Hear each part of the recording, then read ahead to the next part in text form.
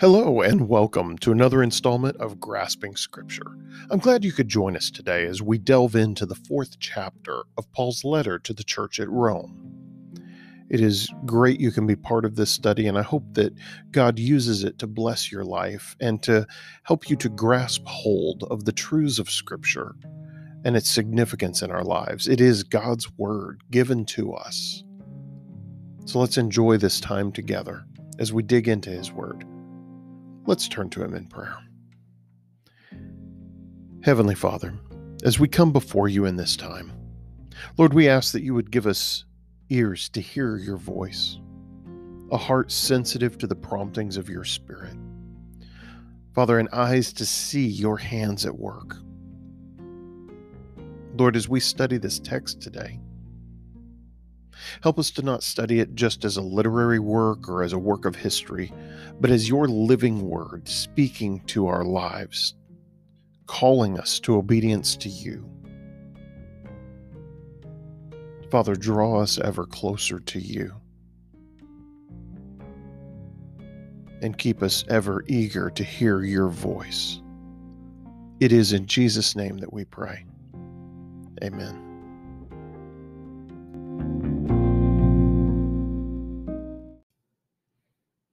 All right, as we pick up in the fourth chapter of Romans, just a little bit of background, some things we need to just touch on. The situation that we find ourselves in here within the book of Romans is kind of unique. So Paul is addressing some peculiar situations. There's a power struggle in the church at Rome between the Jewish background Christians and the Gentile background Christians. And you could refer back to earlier podcast on Romans to get the full history of that. But what's happening here isn't just a Jewish Gentile background issue. There are those that are placing their Jewish heritage, their Jewish identity above the gospel is really what's going on. They're saying, I'm right with God because I am Jewish, because I have been circumcised, because I have followed the laws and the rituals.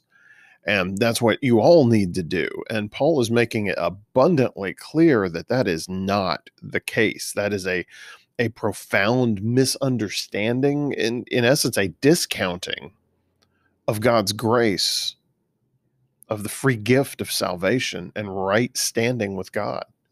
And so Paul addresses those issues here in the fourth chapter, and he does it pretty plainly. He goes back and he frames his discussion. It's framed in the way that Jewish rabbis would hold a discussion and make an argument, presenting a case from the books of the law. Genesis is what Paul's quoting from, and from the writings or prophets. And most of the other quotes we find in this chapter are from the book of Psalms. So we see that balance going on as Paul is just following a form of argument he's well acquainted with as a rabbi himself. And he is presenting it to a predominantly Jewish background audience that needs to hear and understand it. And so he addresses the issue of Abraham and Abraham standing with God and when certain things took place, like when was Abraham declared righteous with God in Scripture by God? When did the covenant take place? When did circumcision get instituted as the identifier for the Israelite people, for the descendants of Abraham? And the sequence of those events all becomes very important in this discussion. Because if the claim is that we are right with God because we have been circumcised, because we follow the law, and because we're Abraham's descendants, then you've got to go back and you got to look at Abraham and say, okay, then what does Abraham actually represent? And when did these things actually take place? And that's what we're going to unpack in the fourth chapter of Romans today. So I thank you for joining us again, and we're going to dig into these passages of Scripture. In verse 1, it says, Abraham was, humanly speaking, the founder of our Jewish nation. So Paul there is identifying with the Jews. He's like, I'm one of you. And Abraham, we all agree, Abraham humanly speaking, is the founder of our Jewish nation. What did he discover about being made right with God? So he said, let's go back to the beginning. Let's look at the founder of our Jewish nation, where we hang our Jewish heritage on, that individual. And humanly speaking, it's Abraham. Ultimately speaking, it's God, yes. But humanly speaking, it's Abraham. So what did he discover about being made right with God? As he goes on, he says, if his good deeds had made him acceptable to God, he would have had something to boast about. But that was not God's way.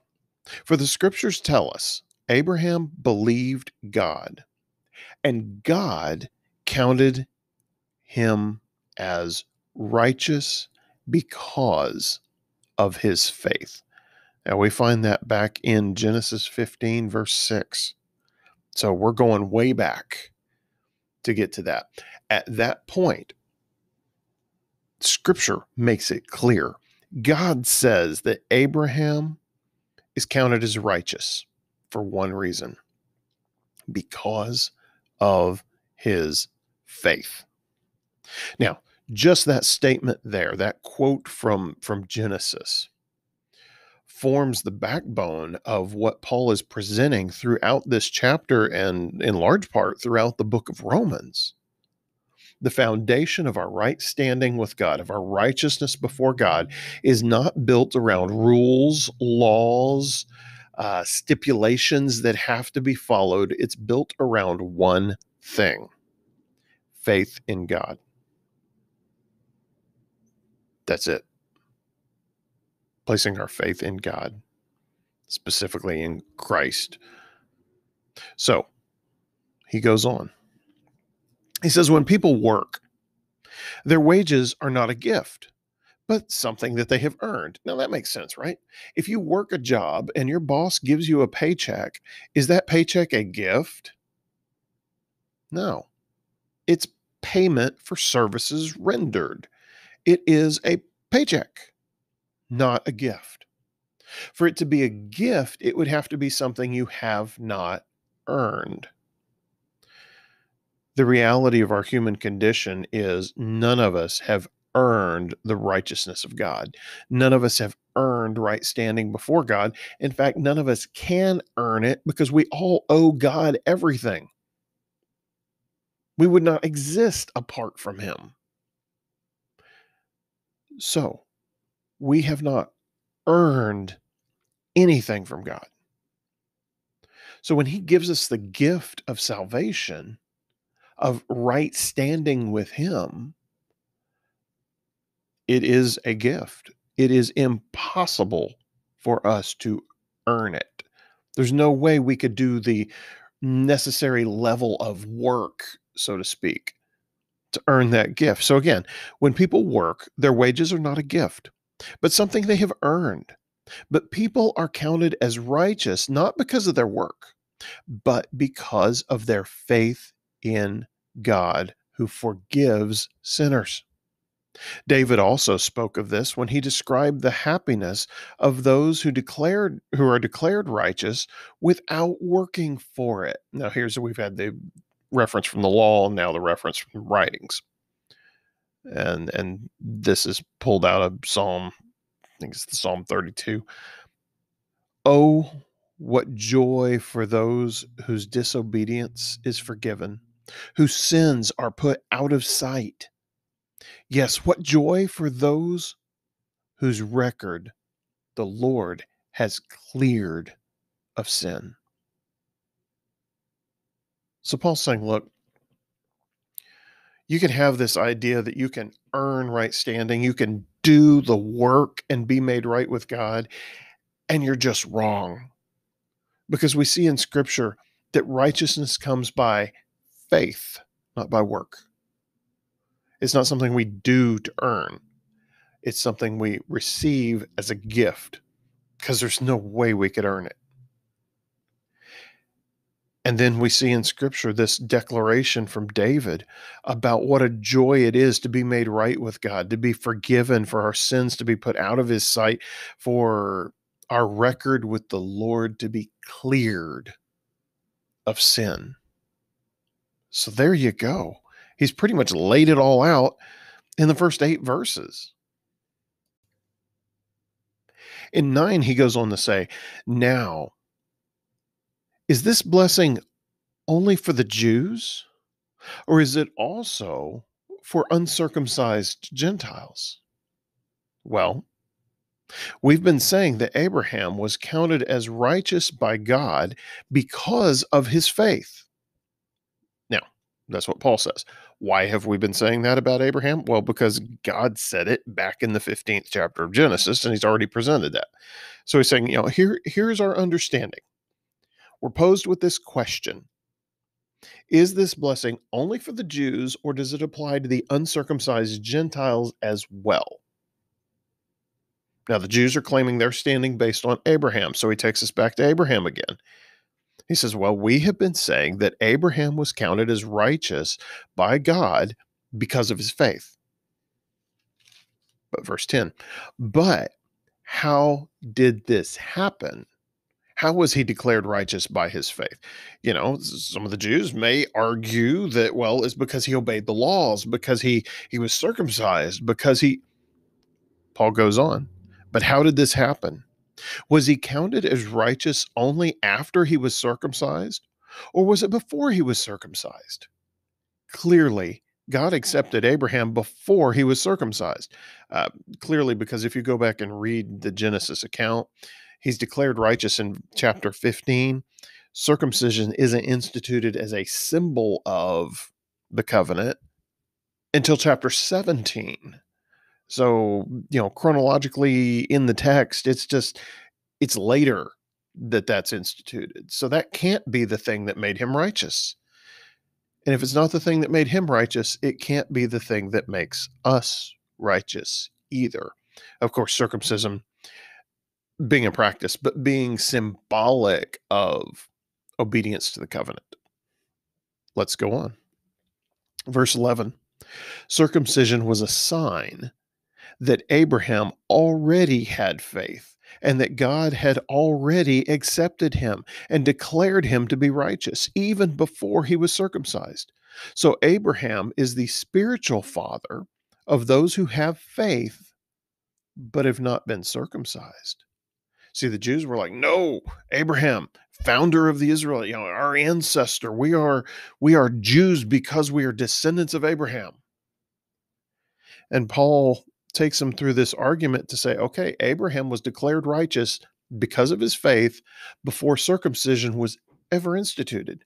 Therefore, in a certain sense, he is father of all those who are righteous because of their faith in God and not circumcised.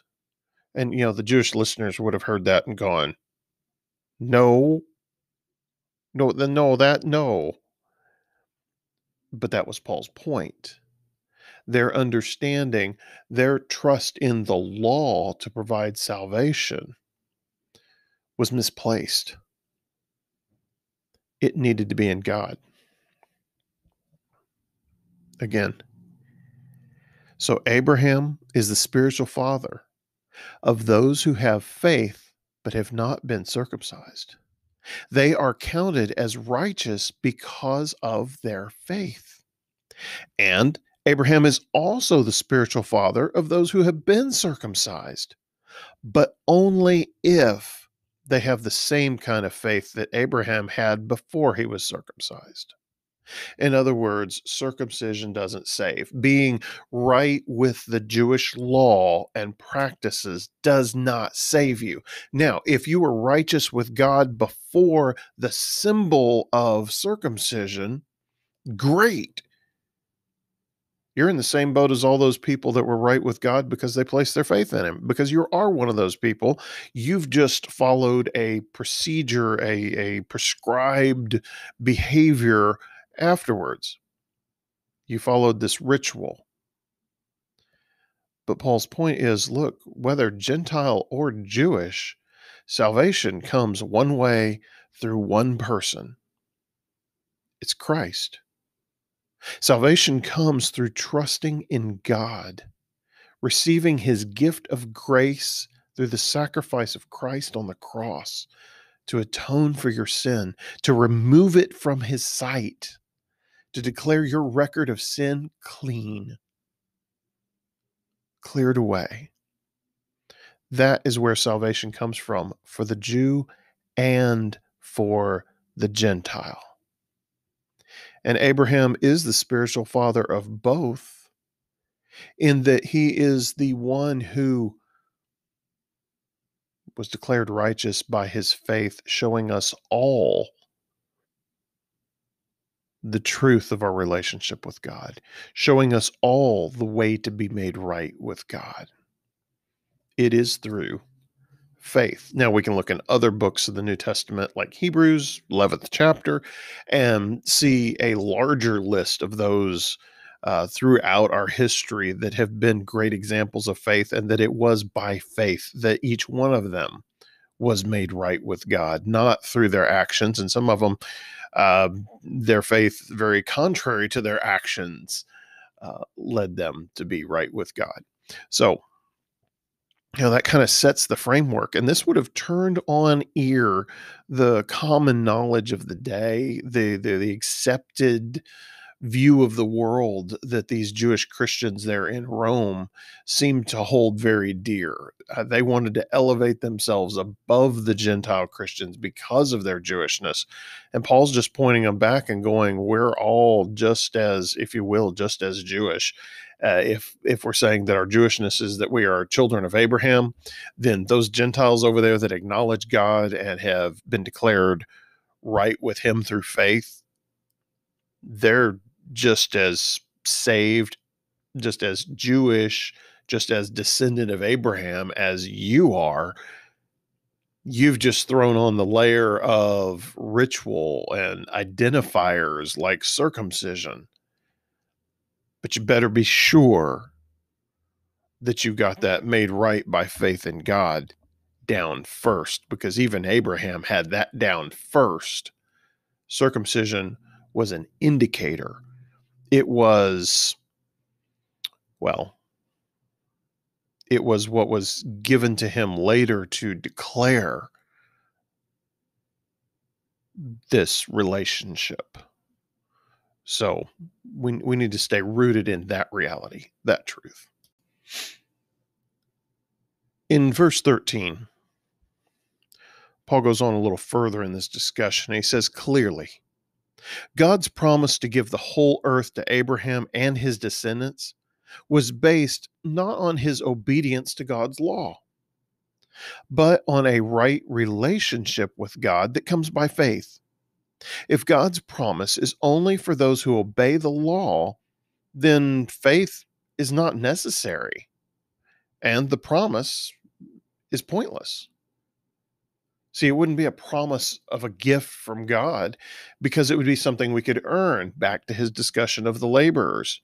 If you work the job and you receive the paycheck, it's not a gift. There's no grace involved in that. But instead, when there's no way we could earn it and yet we receive it, it is a gift. That is what God has done for us. So, again, clearly God's promise to give the whole earth to Abraham and his descendants was based not on his obedience to the law, but on a righteous relationship with God that comes by faith. If God's promise is only for those that obey the law, then faith is not necessary and the promise is pointless. For the law always brings punishment on those who try to obey it. The only way to avoid breaking the law is to have no law to break. I don't care how good you consider yourself. I don't care how wonderful you think you are as a person, how law-abiding you think you are as a person. The only way for us to go through this life without ever violating the law, that is God's law, is to not have it. Let's step back.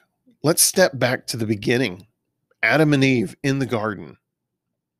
You may not have thought about this, or maybe you've given it lots of thought. But in the Garden of Eden, there was only one rule, wasn't there? I mean, it was anything goes. Nothing was considered wrong except one thing: don't eat from that tree. That was it. Conceivably, humanity at that point could have done anything other than eat from that tree, and it was okay. And when we have a law, what do? We break it. The law was never intended to make us right with God. The law was intended to show us our brokenness and our need for a Savior. It was to show us our unrighteousness, because the law is the standard of righteousness. God's law given on Mount Sinai was God's standard of righteous. You want to know what it looks like to behave in a way consistent with God's nature and character? Then look at the law. The problem is none of us measure up to God's nature and character. All of us break the law. Our only hope of not breaking the law is for there to not be a law. It's a simple exercise, and I think I've done it before on podcast. I know I do it in sermons periodically. Simple exercise. Just think of the 10 Commandments. Now, I'm not going to ask you to list them, because you get some really weird stuff when you ask people to start listing the 10 Commandments. You're welcome to look them up over in Exodus, but just think off the top of your head, 10 Commandments. You ever broken one? I mean, ever in your lifetime, have you ever broken one of them? Maybe just once. And you say, well, I've never killed anybody, or I never murdered someone. The commandment's actually to murder, not murder. Have you ever harbored anger in your heart towards someone else? Because Jesus in the Sermon on the Mount makes it pretty clear that you have violated that commandment, if that's your case. Have you ever told a lie? I mean, even just one of those little, what do we call them? White lies. Are there colors to lies? One of those little lies, that seems so insignificant. You ever done that? Ever in your life? Have you ever violated one commandment? Now, if the answer to that is yes, then understand you need a Savior, because you are guilty of sin. But it's just, there's being innocent and there's being guilty. And if you're guilty, there's not degrees of guilty. I only killed 3 people. I didn't kill 35. I think the prison system is probably going to treat you about the same. There's not degrees of guilty. You are either innocent or you're not. In our standing before God, we are either innocent or not. And if there's laws, then we will break them. We will, Paul's actual word is transgress against those laws. We'll cross them. Our only hope is for there to be no law, or for our standing with God not to be dependent on the law. So when he talks about God's promise given to the whole earth through Abraham and his descendants based on not obedience to the law, but on a right relationship, that's powerful and it's important, because on that hangs everything. If it was dependent on obedience, then Abraham and everyone else would be up a creek, because we can't do it. So again, in verse 16, as he picks up and rolls on, he says, so the promise is received by faith. It is given as a free gift, and we are all certain to receive it, whether or not we live according to the law of Moses or whether or not we live according to the law of Moses. If we have faith like Abraham. So what do we have to do to receive this gift, this promise that is received by faith, this free gift that is open to us? What do we have to do? There again in verse 16. And we are all certain to receive it, whether what's a whether? Whether we live according to the law of Moses or not. Whether we're a Gentile or a Jew, doesn't matter. We're certain to receive it if one condition is met. That condition, if we have faith like Abraham's. For Abraham is the father of all who believe. That is what the scriptures mean. That is what the scriptures mean when God told him, I have made you the father of many nations. That's what that passage is talking about. What many nations? We know Abraham's the father of the Jews. He's father of so much more than that. Because any of us who know God and place our faith in him, trusting in him for our salvation, are descendants of Abraham. And we come from every nation as the gospel has spread through the world. He goes on. This happened because Abraham believed in the God who brings the dead back to life and who creates new things out of nothing. What a powerful statement. This is because Abraham believed in the God who brings the dead back to life. Yeah, the resurrection. And who creates new things out of nothing. Theological term there, creatio ex nihilo. It is God spoke and it was. He created out of nothing. Where there was nothingness, God made something. Where there is, even in our own lives, the destruction, the chaos of sin, God moves and he creates. When we come before God in faith, trusting in him, Scripture says that we become a new creation. Yeah. Where there was nothing, there is something. Where we were bound for hell, there is now life and life eternal. What a powerful statement, a powerful verse.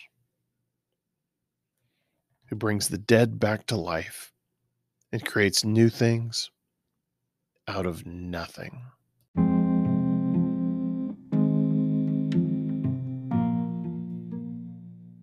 As Paul finishes out this chapter, picking up in verse 18, he continues with this idea. He says, even when there was no reason for hope, Abraham kept hoping, believing that he would become the father of many nations. For God had said to him, that's how many descendants you will have. And Abraham did not weaken, Abraham's faith did not weaken, even though at about 100 years of age, he figured his body was as good as dead, and so was Sarah's womb. I mean, here they are, they're elderly almost doesn't cover it. I mean, they're about 100 years of age. It's like the shot at having kids is gone in their minds. And yet God comes in and says, I'm going to make you the father of nations. Your descendants are going to be like, well, see the sand on the seashore? Yeah, your descendants are going to number like the sand on the seashore. See the stars in the heavens? Yeah, it's going to be like that. There's going to be an uncountable number that are your descendants. And you know Abraham's got to be looking over at Sarah going, really? But see, he trusted God. He placed his faith in God. And so it says, even when there was no reason for hope, when he could look at the evidence and go, no, I'm not going to be the father of nations, he kept hoping. He kept hoping, believing that he would become the father of many nations, not just because he was delusional, or, well, he wasn't delusional, but it wasn't he was presented with the facts and just decided, no, I'm gonna have my own thing over here. I like this. This is the happy place. No, he did it for a reason. What was that reason? For God had said to him, that's how many descendants you will have. And Abraham's faith did not weaken, even though at about 100 years of age, he figured his body was as good as dead, and so was Sarah's womb. So even though the evidence was to the contrary, God said it. And that's where he placed his faith. In God. If God said that's what's going to happen, I trust him. Do we have that kind of faith?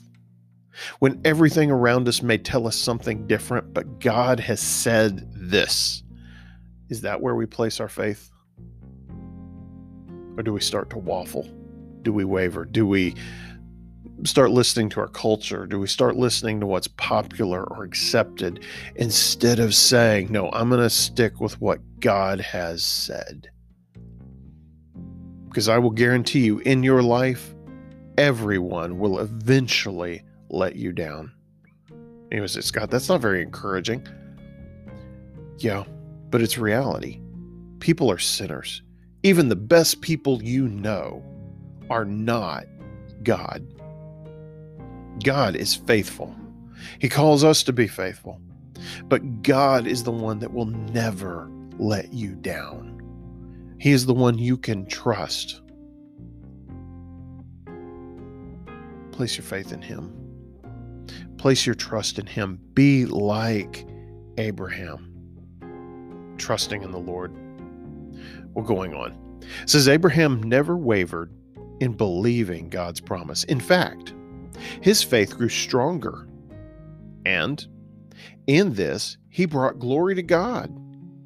He was fully convinced that God is able to do whatever he promises. And because of Abraham's faith, God counted him as righteous.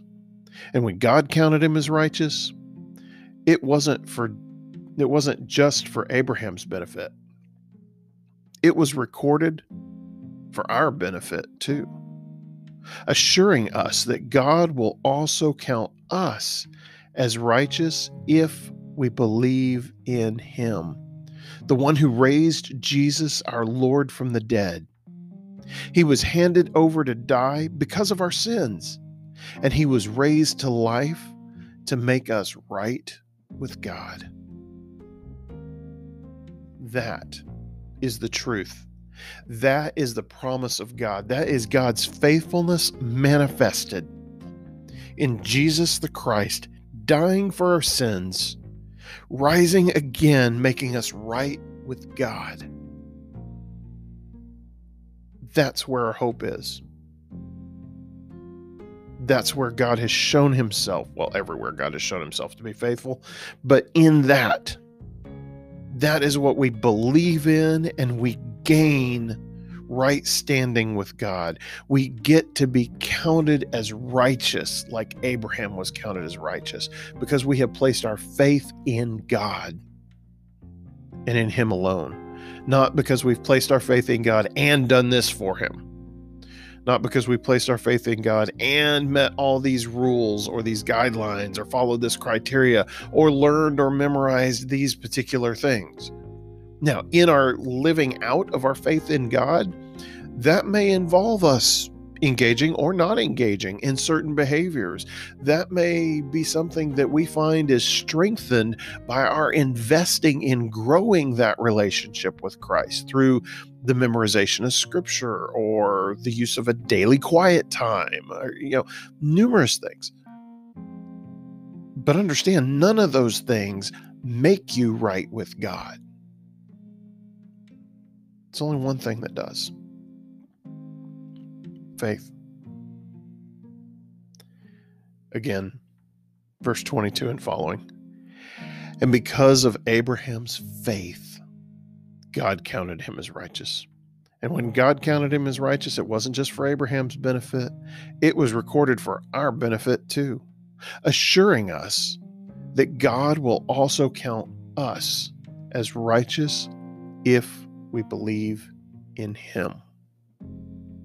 So I have to ask you, do you believe in him? It makes all the difference. It resolves the question of eternity. Because there are only two options. There is being right with God or being eternally separate from God. And God gives you the gift of salvation if you will place your belief in him. It's not something you earn. It's not something you ever can earn. It is a gift that he is offering to you.